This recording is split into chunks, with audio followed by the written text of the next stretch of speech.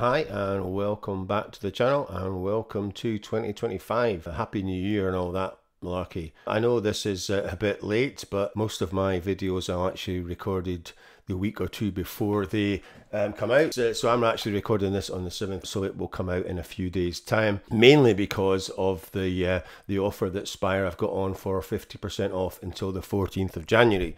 So I thought I better get a drift on and get this done. So you may or may not have seen that Spire have come out with a kind of new AI program for creating presets. So as a sound designer, preset creator, thought, well, I better have a look and see what it's all about. So first things first, looking at this Spire page, you would not know there was any new AI features, because it's not exactly screaming it from the rooftops. It is in beta mode, so I'm assuming maybe that's something to do with it. If we go over to the kind of home page, the only kind of real inclination that they are doing a new AI program is these two videos that feature on the homepage. So you can see there's one for creating a pad and one for a bass. So if we go back to the Spire page, if you don't know anything about Spire, then we can have a quick look down and see what it's all about. I have obviously never used it before, so I thought this would be a good time to give it a go. I do quite like the kind of UI, I have to say.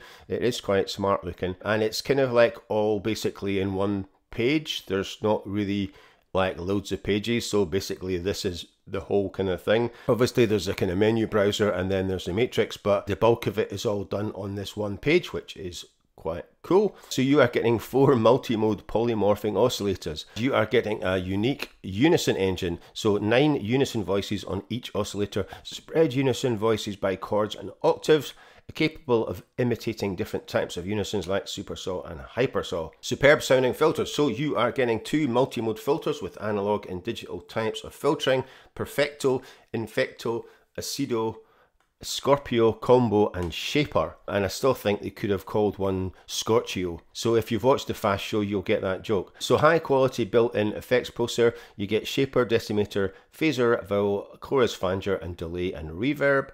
And you get incredibly flexible modulation architecture. So 4 macros, 4 envelopes, 4 LFOs with morphing shapes. So you get 15 matrix slots, each equipped with 2 sources and 4 targets, 2 steppers and an arpeggiator.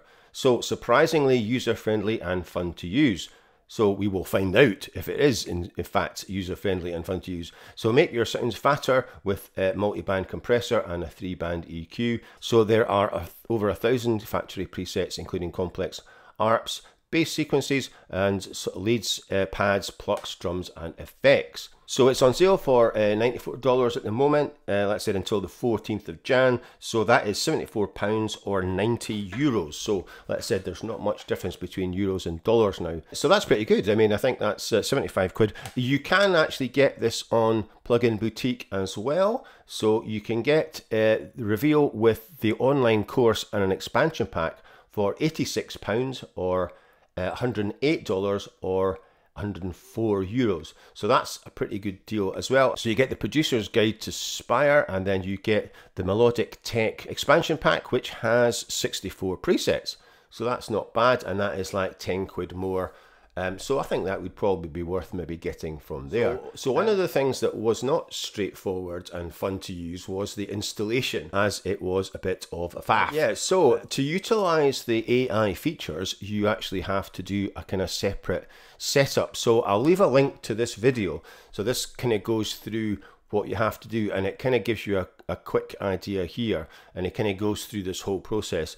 But yeah, so once you've got it all set up and registered, you then have to link up the AI. Basically, you go into your profile, you find your email and ID information, and then you open RSAI Plain tab and then enter both of those and click validate. And then this is the kind of AI generating panel. It is fairly straightforward. There's various different types of models, timbres and modes, and there's a seed and there's a DNAQ which you can adjust from 0 to 100, and then there's corrector and the amount of presets that you want. We're going to have a look at that in the actual program. That's one thing that you have to do to get it set up. So this is your kind of products page, and that is my profile, and that's where you would get that information for the AI. This is where it got a bit confusing, because the download file is actually a folder called Spire .lic.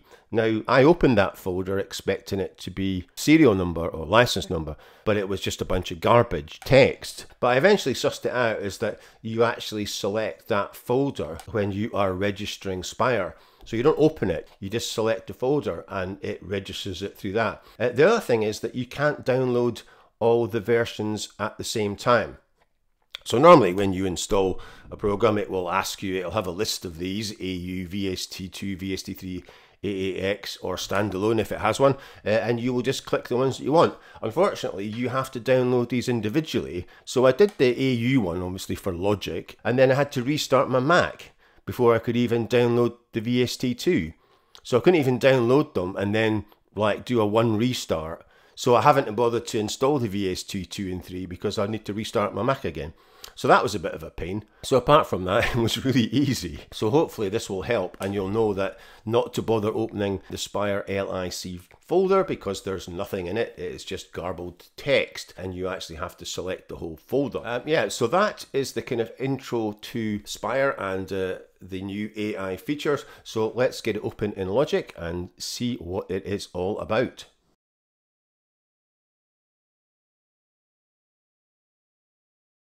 So if you want to get to your presets, you just click in here and there's 1079 factory sounds, and I went straight to the pads as usual. So you can see that we've got basses, drums, effects, keys, leads, pads, plucks, sequence and ARP, and synths. So it's not a huge amount of presets, I suppose. And then these are the ones that I have created using the AI, and that is what this video is going to be about. So you can see I have two packs. So for some reason it stored the second pack inside the first one, so that's a bit weird. So I'm not quite sure why that happened. So you can see I created 8 and it tells you here. So if I click on preset 1, it will tell me what I used. So yeah, so there's a keyboard here which kind of is a bit annoying. It says I used RSAI1. The model was Contriver 2024, timbre was pad, mode was normal, and the DNAQ was 80%. And we'll just play this and just see what it sounds like.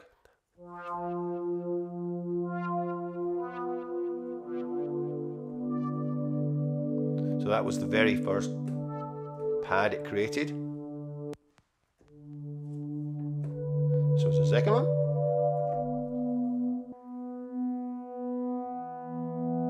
And I think I need to bump up the volume a bit, it's very quiet.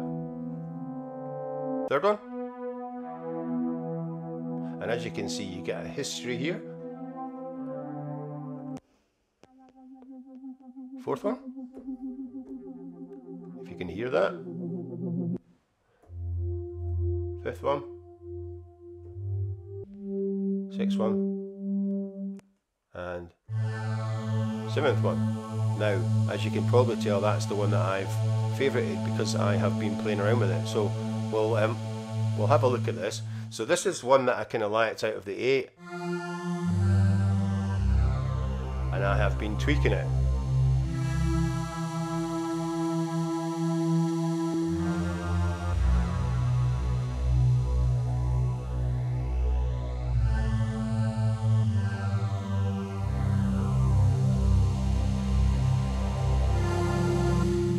So yeah, so that sounds a bit better than it did. So we will have a look and just see how it works. So if you click in this RSAI bit, this is our main bit. So if you go to plane, that is where you validate your ID from the account page and then validate it, and then that should be you. So this is a bit different looking than, so if I open up this, this bit is missing from my version, so that might just be a glitch, but this is actually missing from the version that I am using. So it is still in beta, so hopefully that might get fixed, but it's there on his intro video, so it obviously works, but it's missing in mine. So you to change that, you would have to type it in, but it's a wee bit flaky as well. So if I try and delete this, it won't delete. So I'm hitting the delete button on my keyboard. So yeah, so that's a bit of a glitch, but apart from that, it seems to work. So you've got 4 models. So like I said, there's only one version, so you don't need to bother about clicking that. So there's 4 versions, and I've used the first 2. So I'm going to go to Hybrid 24 for this demo. And we'll see what this comes up with. So, and it tells you there what they are possible to create with those. So Hybrid 24, and you've got timbre, but you can see you've got Atmos, bass, bell, key, lead, pad, pluck, sequence, and synth. So we'll stick with pad. Modern, you've got vintage and hybrid. So we'll go with hybrid since it's a hybrid model. And then this seed number is the random number telling RSAI how to generate a set of presets by using patterns and relationships it has learned. So you can either stick with that, or we can randomize it again, or you could enter your own set of numbers. We're going to leave that at 80 because I can't really change it. So corrector performs final tuning of some parameters in the resulting presets. So you can switch that. I would leave that on. I've just left it to normal, and we'll just have 8. I mean, you can have up to 128 presets, I think. So we'll leave it on 8, and then we just hit submit, and it will process, and it will start saying starting RSI presets generation, and then it's going to the neural network, and it is creating.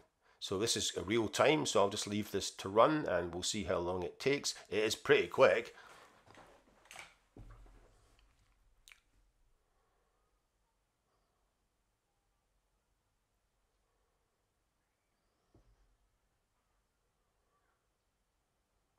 So as you can see, it's stored in the same folder, which is a bit annoying. It's not creating a new folder. So I'm not quite sure how to change that. You can see that it's still within this other folder. They're all going to be created within my user library. So we'll rename that just so I can remember. DTC hybrid 24, and it was pad. So that's how you rename it, and you've got copy, import, export, delete, and rescan there. And you've got some other things over here, but we're not going to look at those. So let's just hear what the first one sounds like.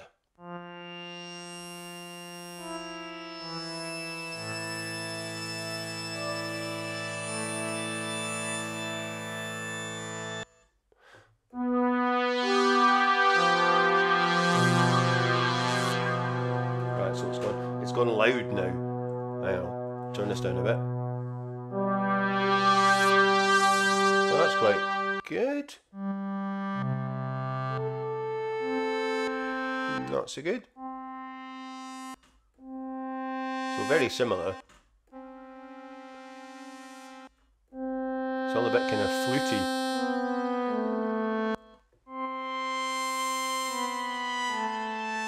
So I forgot which one I like now. Yeah, so out of that 8, that's the kind of one that I like. So right, so we'll stick with this one. And I've kind of mapped, I'm using my Arteria 49, and as you can see, I have mapped it to certain controls on the faders, and also the oscillators as well for the first 4 knobs. So we can muck around with this as well, just to see what it sounds like.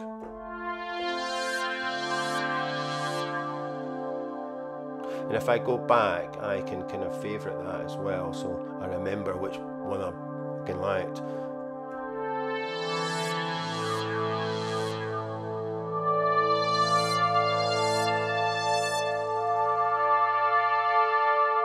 So, I mean, out of the 8, that's one that I liked. So, I mean, they were all a bit samey, the rest of them, weren't they? Let's try another one. So that was a wee bit different. Let's try 7.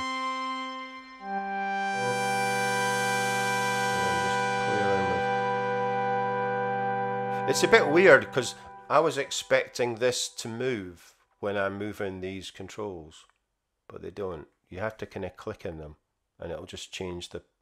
So that's how it works. It's a bit weird because the first thing you think is, oh, that's going to move this, but it doesn't. But like I said, I'm going to have a look at all of the controls in another video because this is going to go on way too long. So like I said, you've got 4 oscillators and it's quite cool. So you've got lots of things. So we're in perfecto. Like I said, I can't believe they didn't have one called Scorchio. So we're in perfecto. So I can't remember if I've... Yeah, so the cutoffs, I've mapped the cutoff as well. And the res. And the cutoff and the res for 2. So we can put on a filter here. Let's just try Scorpio.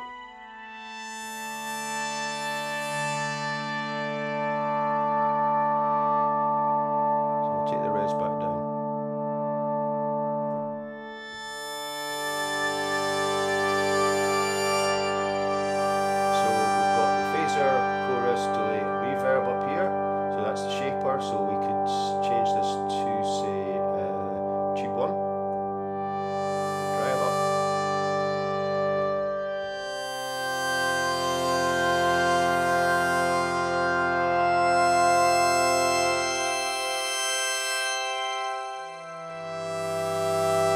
one thing I didn't realise that it's got a mod matrix, because I didn't actually notice this little matrix down here. So this is the mod matrix. So I had a bit of trouble figuring this out, and like I said, I'll have a look at this in another video. The mod wheel is on source 1, and it's triggering the cutoff. We'll try large, and we'll do say a synth this time. And we'll go, I don't think it's got crazy. Why would you want a crazy? Anyway, we'll go experimental, and we'll leave that as is, and we'll just see what happens. Yeah, all tasks are complete. Right, and here it is. Right, let's see what these sound like.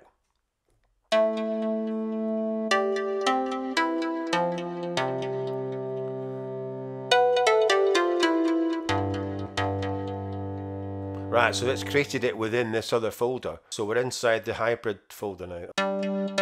Right, so that's one.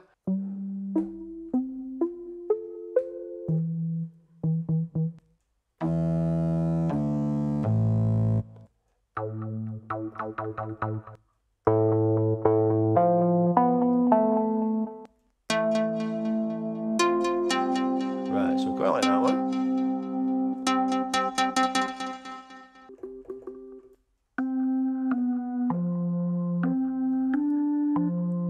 So we'll stick with that one. That was about the only one that I liked.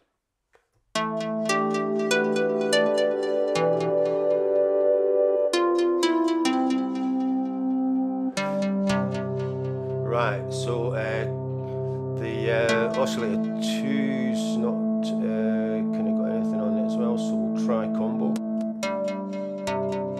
And yeah, mono plus acido.